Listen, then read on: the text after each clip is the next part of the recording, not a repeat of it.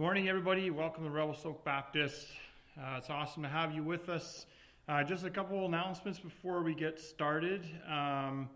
First is just for this morning, actually, after the service or after the message, we're going to be taking communion together. So just like to encourage you to have your bread and your wine or your juice ready, and after the service, we can all do that together. Another announcement is this Wednesday night at 7 p.m., we're going to have another Zoom online prayer meeting. So everybody in the directory, we've sent invitation to with a link to Zoom. So to get into the meeting. So if you're on here and you haven't got a message yet for that, or you would like to be part of our prayer meeting, please let me know, or Arlene, and we can send you an invitation for that as well. And so just kind of a reminder to, when you log into that, make sure whatever you're logging in from, that you have an actual mic and a camera in your computer or your tablet or your phone or whatever you're using, just so we can hear and see you. Sometimes I know when certain people have joined up, it's a little bit tricky. Sometimes the video doesn't hitch up or things like that, but most of the time it works. And if your video's not working and we can hear you, that's great too. You know, we're all just praying together. So it'd be great to have you. So Wednesday at 7. So even like 5 minutes, between 5 minutes to 7 and 7, or a couple minutes after, just feel free to click on the link and follow the instructions through. And then, yeah, hopefully it all works. It worked last time, so excited to see you there. Okay, if you have a Bible, please open up to the book of Isaiah, chapter 11. And yeah, as we do that, I just kind of, was thinking about this. Sometimes I'm just preaching to a camera here, but I forget that you all are at home and you're in various scenarios, and a lot of you have kids, as we do, and you might have toddlers running around, and it's kind of chaotic, and so I just want to say I feel your pain, and I know the struggle is real. So that's all good. You just do your best and forget the rest. And, that's part of the thing of dealing with where we're at right now. It's not ideal, but why don't we all just do our best right now to have a kind of a scenario where we can all just have our hearts rest and our minds be able to think. And so we're gonna look at Isaiah chapter 11, a pretty awesome, hopeful chapter. And before we look at it, let's pray. Dear Heavenly Father, I just thank you so much for today. God, I just thank you for your word. And I'm so thankful that we have the book of Isaiah, God, and we can dive into it. Sometimes it feels like it's diving into the deep end, and a lot of things are hard to figure out, but it's your word, and it's so amazing. And I just pray and ask for your mercy, that you would grant us mercy in looking at your word, and that you would, by your Spirit, open up our hearts and open up our minds, and help us not to be, worried with the things of the world, but God, that you'd help us to focus on the final end game, and to focus on Jesus, and to run the race hard, and that we would just see you, and we wouldn't get distracted by all this kind of garbage and stuff that's going on to the left and the right of us these days. We pray this in Jesus' name. Amen. All right, let's read Isaiah chapter 11, starting in verse 1. There shall come forth a little green shoot from the stump of Jesse, and a branch from his roots shall bear fruit. And the Spirit of the Lord will rest upon him, the Spirit of wisdom and of understanding, the Spirit of counsel and of might, the Spirit of knowledge and the fear of the Lord. Actually, just going to pause there for 1 second, just as an aside here. I don't really talk about this too much today, but it's interesting how Isaiah actually talks about the Holy Spirit in the Old Testament a lot. And it's kind of an interesting thing that we're going to pick up as we go along through Isaiah. It's something that you most often think of as teachings from the New Testament, but here we see it in the prophecy of Isaiah. Verse 3 says, "And his delight shall be in the fear of the Lord." And he's not going to judge by what his eyes see or decide disputes by what his ears hear, but with righteousness he shall judge the poor and decide with equity for the meek of the earth. And he shall strike the earth, it's talking about Jesus, with the rod of his mouth, and with the breath of his lips he shall kill the wicked. Righteousness shall be the belt of his waist, and faithfulness the belt of his loins. And the wolf shall dwell with the lamb, and the leopard shall lie down with the young goat, and the calf and the lion and the fattened calf together, and the little child shall lead them. The cow and the bear shall graze, and their young shall lie down together. And the lion shall eat straw like the ox. Can you imagine a lion eating hay? The nursing child shall play over the hole of the cobra, and the weaned child shall put his hand on the adder's den. They shall not hurt or destroy in all my holy mountain, for the earth shall be full of the knowledge of the Lord, as the waters cover the sea.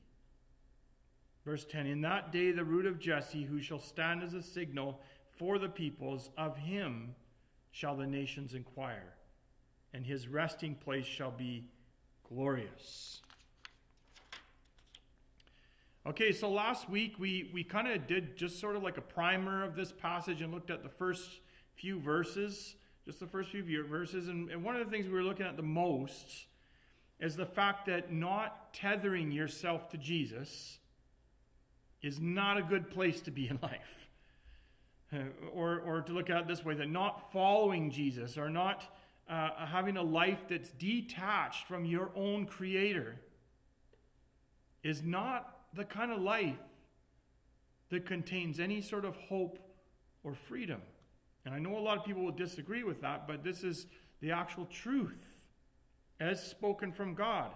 And remember that illustration we had last week of an astronaut, like an astronaut who detaches and uncouples himself as he's working on the space station, and he pushes off out into deep space.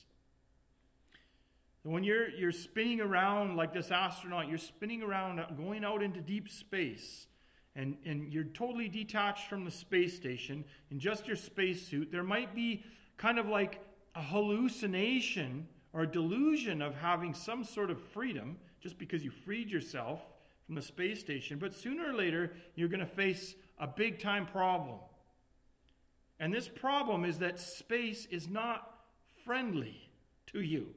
It's not friendly or conducive to life at all. There's no air in space. There's no streams of water. There's no food.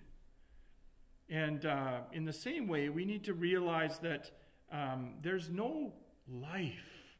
There is no real true life in being detached from Jesus. You know, in this life, as we go along, sooner or later, all of us are going to realize that we're going to come face to face with the problem of evil and the problem of sin and the effects of sin. And this is a problem that affects us all in so many ways. You don't have to look very far to find the problem of evil in this world. There's violence. Think about the last century. Just even the last century on this earth is just violence, violence, violence, violence, or abuse. The powerful abusing the weak on a grand scale or a personal scale. Oppression, disease, injustice, deception, sadness. Sadness is a result of the problem of evil. Despair, and darkness, and loneliness. And in the end, most of all, is the problem that none of us can escape. Death.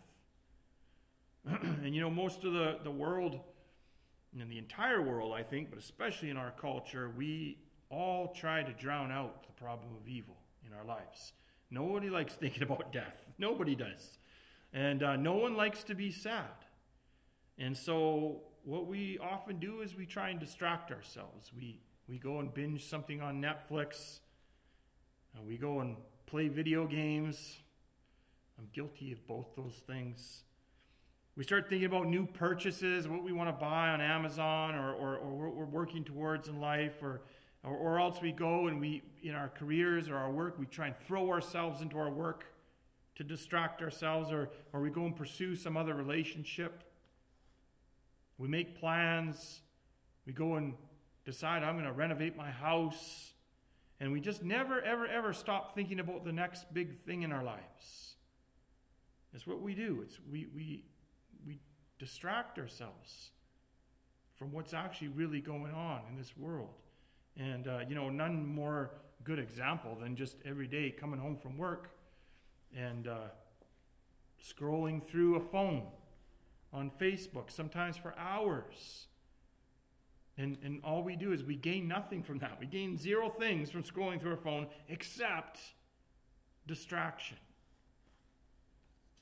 It's actually temporary distraction. And when I say this, I'm not trying to criticize or whatever, because there's nothing wrong with any of these things in and of themselves.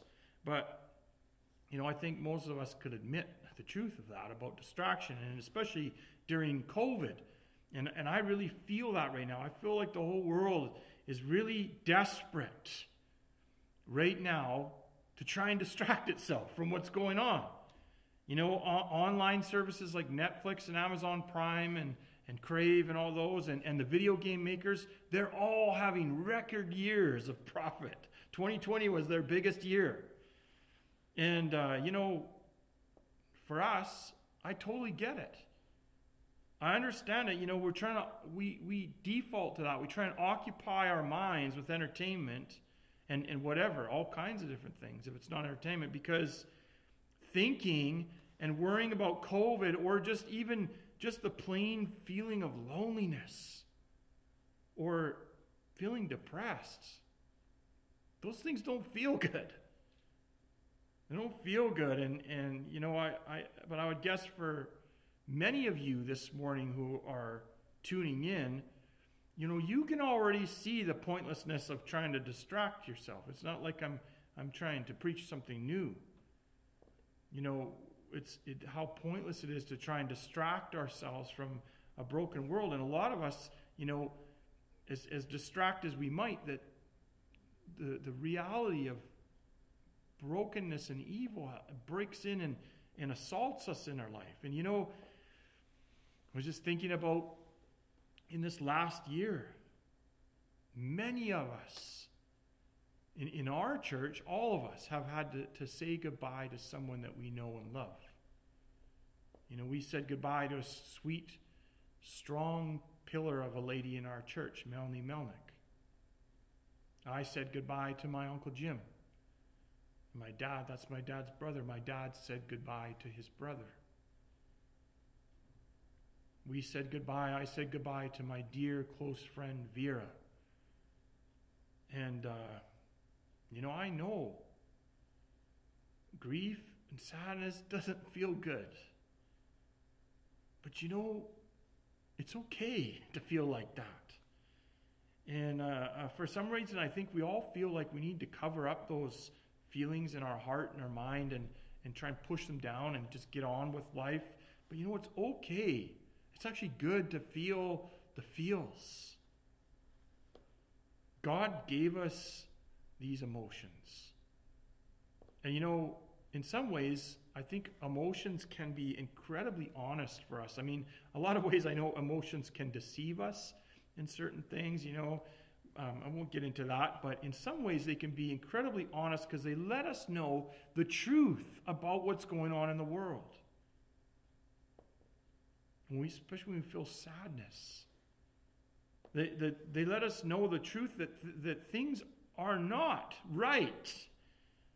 Things aren't the way that they should be. When we lose somebody in our life, we feel wronged inside. We feel hurt. Because deep down we know that person should be with us forever. That's what we feel. We just feel like it's so wrong that they're not with us anymore. And, I believe that it's really good. It's good to cry. Jesus cried, and it's normal to feel that raw pain in your heart and grief. But, this morning, what I would like to remind you, Christians, is something that the Apostle Paul said in 1 Thessalonians 4:13. He says, we don't grieve. We're not sad like the rest of mankind who has no hope. That's not us. There's a difference in our grief. There's a difference in sadness and grief of the person who has their life tethered to Jesus and the person who isn't. And I've seen this all throughout my life, and I've witnessed it so clearly in funerals. There's the difference between the funeral of the person who's followed Christ and who has friends and family who are followers of Christ, and the difference between that funeral and the funeral of people who just, they don't have anything to do with Jesus in their life. Both funerals are same, and in some ways, both funerals have tears. Both have grief, but only one of those funerals has hope. And this is what our passage speaks about today. Not just hope like, oh, I hope something is going to happen and we're going to float on a cloud somewhere. Not like that. Not like a wish and a prayer. A hope that's like anchored in to the promise of our Creator. The promise of God. The promise of Jesus. The man Jesus Christ. And it says in prophesying about Isaiah 11, it says, he is somebody who has faithfulness and righteousness for his belt. And I just want to I think maybe we should set our hearts on that, because it ties in for just a moment. To think about this attribute of Jesus, something that just mentions here so quickly, that he is faithful. That Jesus is faithful. And so often I think we breeze over when you say Jesus is faithful, yeah, of course he is. And we breeze over, maybe because we think it just sounds Christian-y, and it just, people always say stuff like that. But we got to think that word through. Because I think faithfulness in our culture, it's like a throwaway word. Doesn't mean a whole lot, in my opinion, because every day in Canada, loads and loads of people make promises in marriage to be faithful to one another. And every day, those promises of faithfulness are broken in the thousands. We see this because you can just look at the stats. And, marriages, I know, they end for a lot of myriad of different reasons. It's not just all because of unfaithfulness. But my guess is that when a partner is not faithful to another partner, that's one of the top reasons. That's my guess.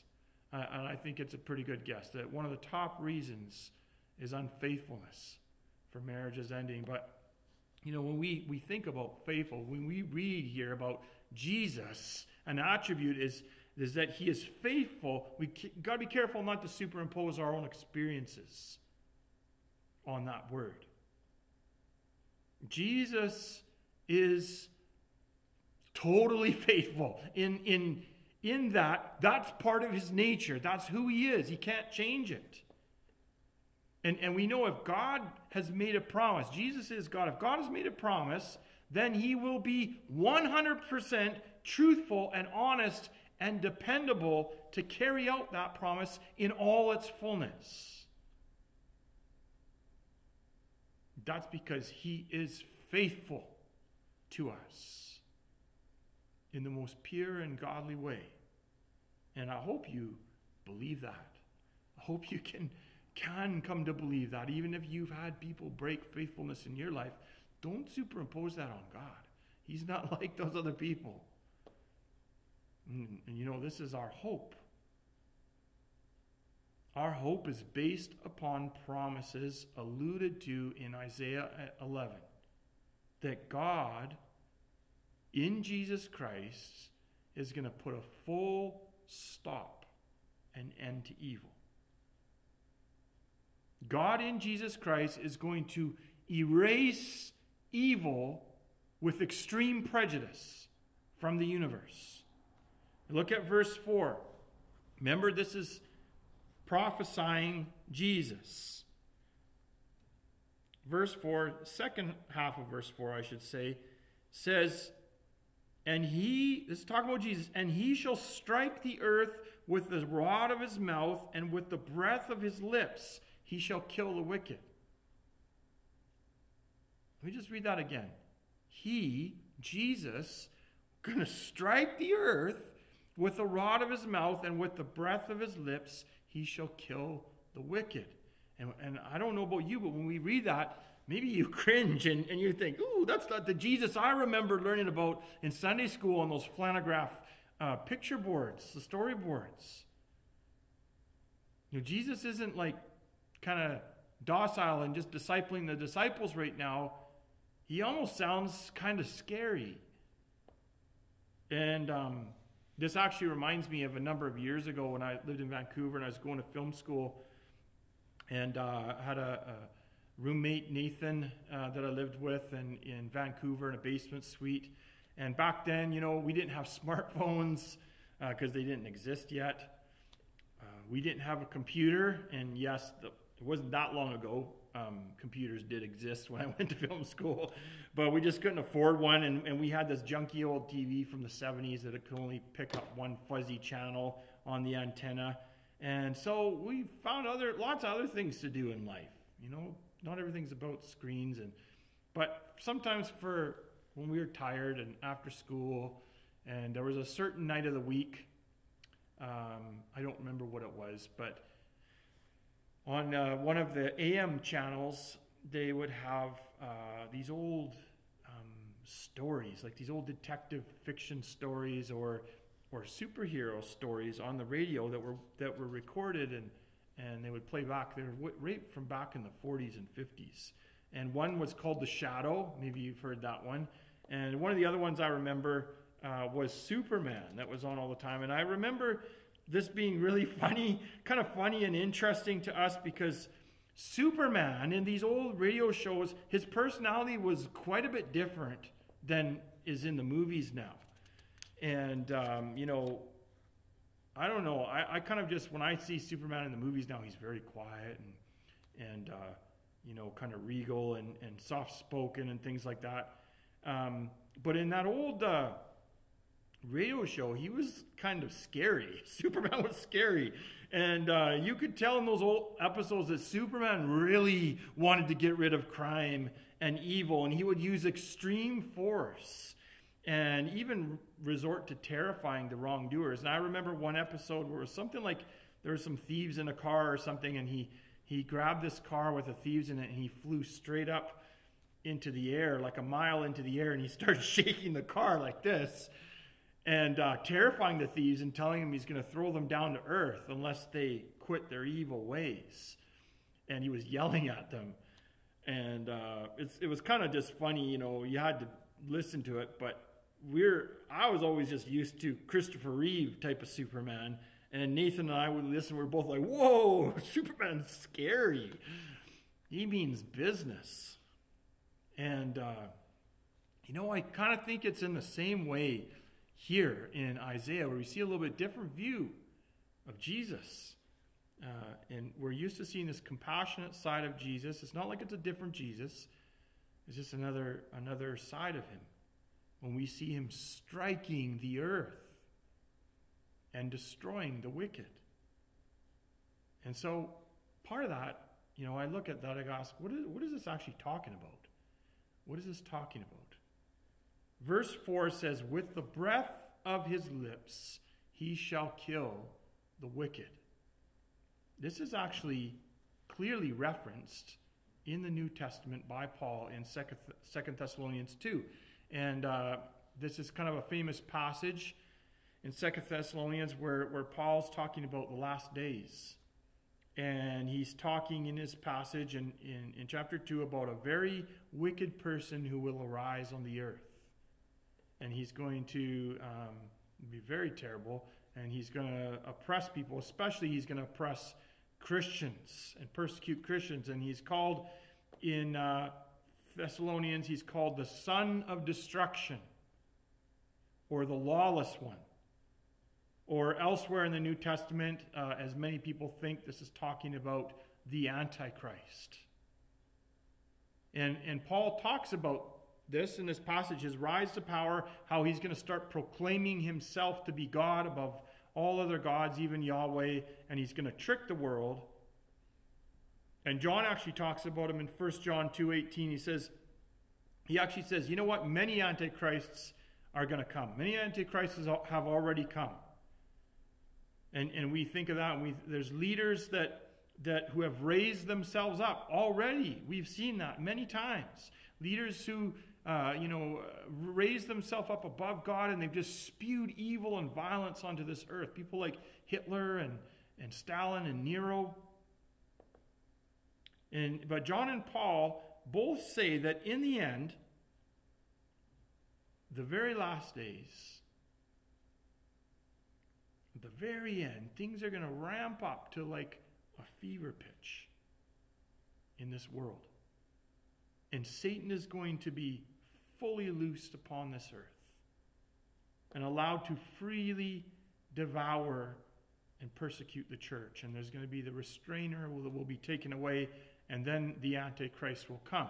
And so I know right away, when I'm saying that, there's probably some of you out there like, this doesn't really fit in with my end times way of things. Now, the way that I've ordered this all, and I'm just trying to be as simple as possible with it. There's a lot of things that depend on how you understand and you interpret and how you read certain passages in the Bible, in Revelation and Daniel and different places, and especially Revelation 20, how you understand Revelation 19 and 20. Revelation 20 talks about the 1,000-year reign, the millennial reign of Jesus, but I'm going to leave all that for another day because it's way too much. I've actually thought, kind of considering preaching on some of that and understanding the different views on the millennium and Revelation and going off there next week possibly, or when I get my video blog TV show that we're going to start up. I may do that as a discussion thing for some of us, and I'm just kind of thinking through it and seeing some of the different viewpoints. Anyhow, that's not for today, but the point is for today to think about this. This is clear in the Bible that all evil is going to ramp up like this at an increasing pace into this fever pitch, even to things like natural disasters and violence around the world and rumors of wars and all that kind of stuff. And Satan is going to do his worst against us. And right when all seems to be lost, what's going to be spoken of in Isaiah chapter 11, verse 4, and also referenced by Paul in 2 Thessalonians 2, 1-12, this is going to happen. And I'm just going to read Paul's version here. He says, right at the very end here, it says, then the lawless one will be revealed. All of a sudden on the stage is going to come the Antichrist. He's going to be revealed. And it compresses everything down what's going to happen. He says, then the lawless one will be revealed, whom the Lord Jesus Christ will kill with the breath of his mouth and bring to nothing by the appearance of his coming, the second coming. And the point of this all, why I'm talking about this, the point of verse 4 in Isaiah 11, and the point of the prophecies of the Antichrist across the Bible, all this end time stuff, is that there is going to be a day in which Jesus will come back. It's described also by Jesus in Matthew 24 as this event that's going to be seen by all across the whole world. And in Revelation, when he comes back, he's described as this figure on a white horse, whom people call faithful and true, the King of Kings and the Lord of Lords. And on this specific day in history, Jesus will slay the lawless one with the breath of his mouth. And the sword that Jesus Christ had already thrust into the heart of sin and evil and death 2,000 years ago. Did you know that evil has already been dealt the death blow? Satan and evil have already got the sword in their heart. On the cross, and when Jesus rose from the dead, when Jesus suffered in our place for our sin that we did, that he took upon himself, for paying for all the wrong things that we've done, and to erase our shame, and to raise us up to be seated in heavenly realms with him. When Jesus took to the cross on that day and he died, he put the sword into the heart of evil. And so what's going to happen when he comes back? He's going to take that sword. It's almost like the last 2,000 years have been slow-mo, where he shoved the sword in, and there's just been this like pause for 2,000 years. And when he comes back, he's going to take that sword and he's going to twist it in the heart of evil. And and evil is going to be like, all I could think about today is that evil is like Goliath in the Old Testament. The most unbeatable enemy. Everybody was terrified of Goliath. It can't be beaten. It can't be erased. Goliath is such a huge problem. Jesus is going to turn the sword in the heart of evil. Just like Goliath, evil will come toppling down to the ground. And Jesus, just like David, is going to cut off the head of evil. And he's going to remove the fangs of that ancient serpent, the devil. As Revelation 20:10 says, prophesies that the devil who had deceived them was thrown into the lake of fire. He's going to be thrown into the lake of fire and sulfur, where the beast and the false prophet were, and they will be tormented day and night forever and ever. And in Isaiah, we see what happens next. The sin which started this whole thing way back in the Garden of Eden, where sin entered the world and then death through sin. Sin and death is going to be washed into oblivion. And the earth is going to be restored and remade. And how this all plays out and the timing, hey, I don't understand all that. I think anybody who says they got this all figured out is, well, be wary of somebody who has all the answers to end times. That's all I got to say. But we do our best to study it. But we know from Isaiah 11 that death and sadness is going to be a faint memory. Verse 6 talks a little bit, just a little window into that. The wolf is going to lie down and live with a lamb. Think about that. A wolf, a super hungry wolf, living with a little tasty lamb, which normally he would think is tasty. They just think that would never happen. A leopard shall lie down with a young goat. Meaning there's going to be no more death. And I love watching, I actually really love watching nature shows on things like National Geographic and Planet Earth or whatever, all these nature shows. I love watching these. God's creation is amazing. His creation is so creative. God is so creative, and you might watch a nature show and you see the African plains or something, the deer and the gazelle just all leaping along so gracefully. But unfortunately, when you watch those shows, we know if you stay around long enough through the show, it ends up turning really dark. It's inevitable. There always ends up being some 20-foot crocodile which comes out of the water all of a sudden and grabs one of the gazelles, or it's a baby gazelle, and then in horror we got to cover the kid's eyes and change the animal before the bloodbath ensues. Yeah, it's depressing. Those shows always end like that, and then the narrator says something clever like, and thus the circle of life continues, or something like that. Well, you know what Isaiah is telling us about the heart of God today? God is saying, no more of that. No more. I'm going to put the problem of evil and death to death. There's going to be no more quote-unquote circle of life. No more bad endings on Animal Planet. No more bad news on CNN. No more cancer. No more COVID. No more saying goodbye to our loved ones. That's going to be over with. Jesus is putting the sword in those kinds of things. And Revelation 21:4 says God's going to wipe every single tear from our eyes.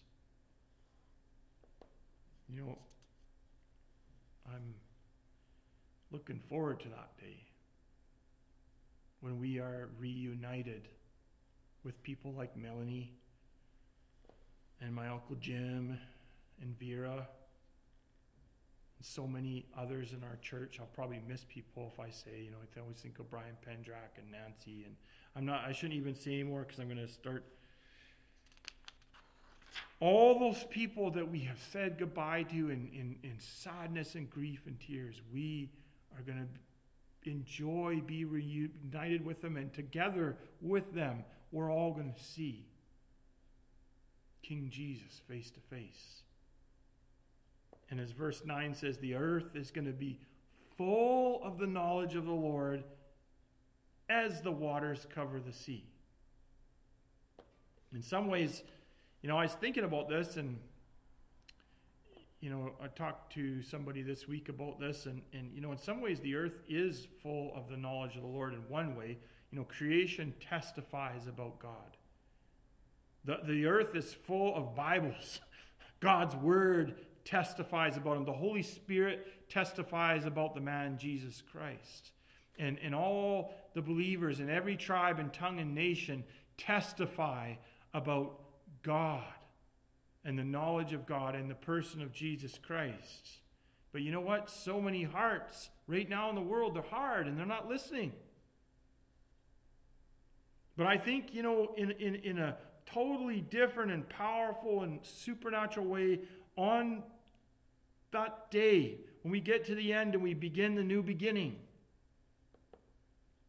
when the kingdom, right now, the kingdom of God is here, but it's not in its fullness. It's like everything's already, but not quite yet. And I think on that final day, and when we go forward from there, the knowledge and understanding of God and His Spirit is so going to permeate everything in our lives and every fiber of our being and in this world, that we're going to be like overwhelmed by God's love and His glory and His majesty. We'll be so overwhelmed, just like how it describes, like we're going to be in an ocean of God's love and glory. We can't even wrap our minds. We don't know what that's like. We can't compare it to anything. To be in the ocean of God's love. And so now, as we're going to take communion, I just want to ask you today, is this not an awesome hope? Is this not an awesome promise? Christians, I know it's tough times, but we got to take heart. We don't grieve and we aren't sad. We can be grieve and be sad, but not like people who have no hope. Jesus is faithful, and He's already done the hardest thing. He already went to the cross on your behalf. He's taken away the sting and victory of death. And whatever crappy things you got to go through in this life, take heart. Because we are in the very last of the last days. Did you know that? They said, Peter and all kinds of people in the New Testament call it the last days back then. We're in the last of the last days. And evil's days are short and they are numbered. And I believe with all my heart that the kingdom is so much closer than we have any clue about, than we can even realize. It's right here. It's like right here, and the curtain's going to be lifted very soon, I believe. So take heart. And you know what? If you haven't really been a believer or a follower of Jesus, you can take heart too, because this hope, this promise that we're talking about today and everything that it entails, it's not something that you can attain. It's a gift. You can't attain it, you can only receive it. Romans 10:9 says simply this: if you declare with your mouth Jesus is Lord, and you believe in your heart that God raised him from the dead, you will be saved. And the key there is not head knowledge, it's heart knowledge. If you believe in your heart that Jesus is who he says he was, and he's raised from the dead, and he's at the right hand of God, then you will follow him. That's just what happens to people who believe. So let's praise God for this. As you sing in your heart, be honest and praise and worship God for this hope that we have. This is the most amazing news that you could ever receive. And so just we're gonna sing a song now, and then after this song we'll take communion all together. Even though we're separate, it's the weirdest thing to take communion when I'm not with you, but we can do it anyways.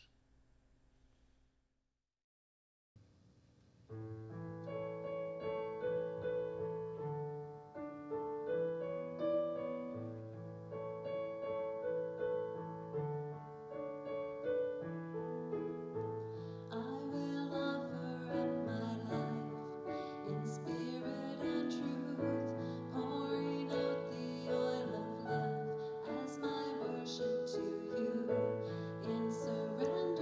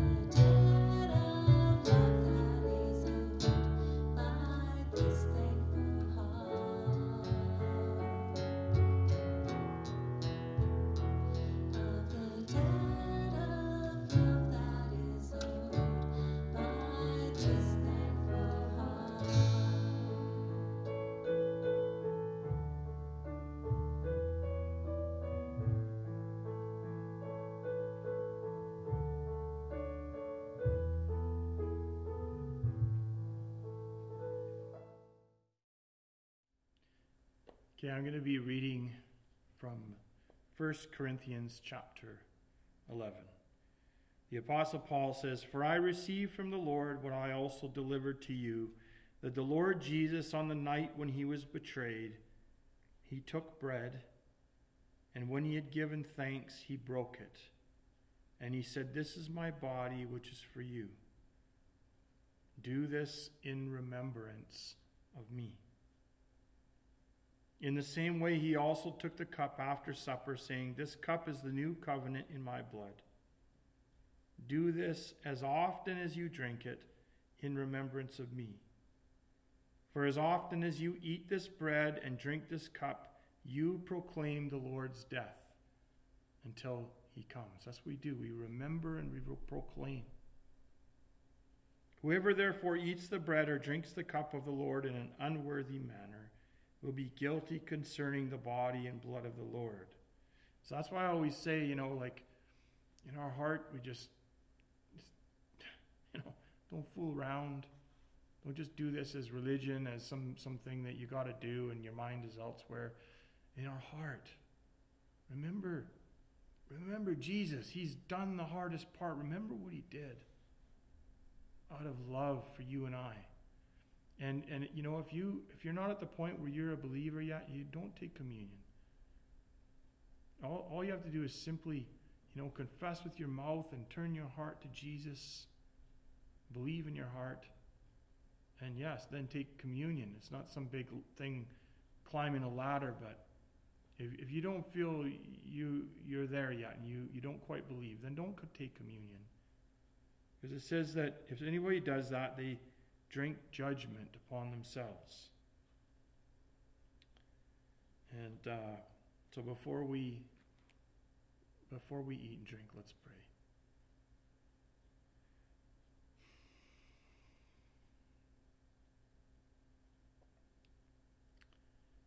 Dear Heavenly Father, I just confess to you right now how often my heart's like